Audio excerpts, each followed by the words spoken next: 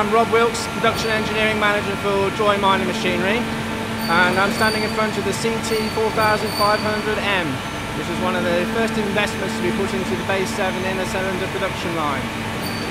So prior to getting the CT4500, how were you machining parts?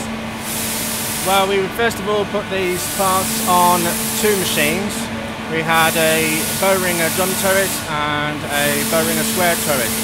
So they would machine one machine would machine the piston head and the other machine would do the flame diameter. After that, it would go onto a horizontal milling machine to mill a slot on the end face and drill 2 holes. What sort of production improvements have you seen using the MAZAK?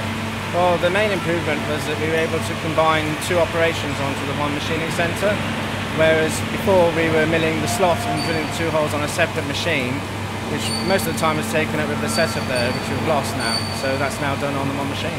And in terms of the service and support you've had from MAZAK? Well, we've been very pleased with the response time.